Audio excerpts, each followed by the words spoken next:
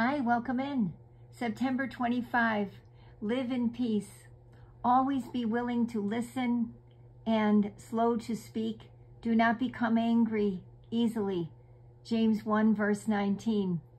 Do your best to live in peace with everyone. At times there will be someone who stands against you or wants to pick a fight for no good reason. If that's what happened, you aren't responsible for the problem. But often you really did add to the fight with something you said or did. When this is true, admit what you did and tell me you're sorry for your part in the trouble.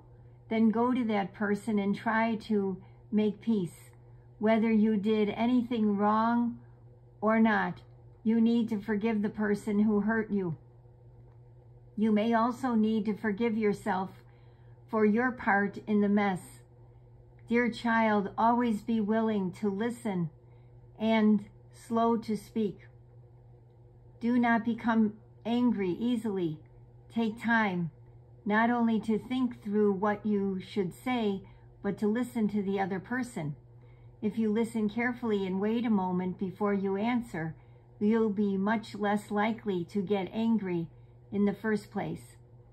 When you haven't lived at peace with someone and it's partly your fault, don't give up hope. I paid the price for all your sins so that you can have peace with me now and forever. Read on your own Romans 12 verse 18, Romans 5 verse 1.